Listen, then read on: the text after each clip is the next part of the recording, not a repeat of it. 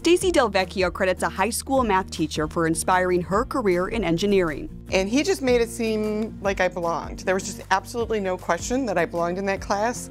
And he expected a lot out of me because he knew that I had the capacity to do well and set the stage for this is what the environment should be like.